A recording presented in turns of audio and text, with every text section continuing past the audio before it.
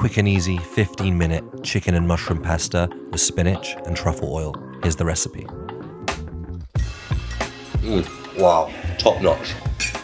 Please subscribe, it goes a long way for a small creator like myself. Now you've subscribed, here's the recipe. Start by prepping the veg. Finely dice 1 small onion or half a large onion. Then slice 100 grams of mushrooms in half. I've got these close cup mushrooms, which were pretty small, but if you've got larger mushrooms, just dice them into quarters. Then prep your chicken breasts. I've got 2 chicken breasts here that I dice into nice small cubes. Sweat down your onions in butter and oil. Throw in the chicken breast, season with salt, and give this some color. In the meantime, add the pasta to boiling salted water and let that cook whilst we finish this sauce. Black pepper, rosemary, and mushrooms go into the pan. Give that a toss, then deglaze with 75 ml of white wine.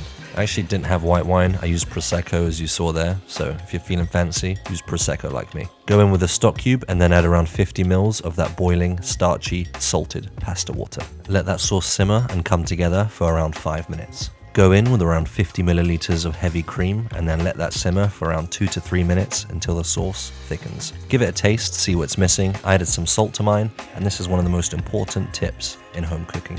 Always taste your food as you're going along. Pasta is almost cooked. I'm going to strain these and finish cooking in that beautiful, rich mushroom sauce. Give that a toss until it comes together and then turn the heat off, and we're going to finish this with some Parmesan cheese, a handful of spinach. It looks like a lot, but it's going to wilt down and practically become nothing in that pan. And then finally a drizzle of truffle oil. Toss that together so all the flavors get a chance to meet and say hello to each other. Then you're ready to plate up the most delicious, creamy chicken and mushroom pasta, which we finished with some spinach and truffle oil. Thanks so much for watching. Please like and subscribe if you enjoyed this video and learned something new. Enjoy!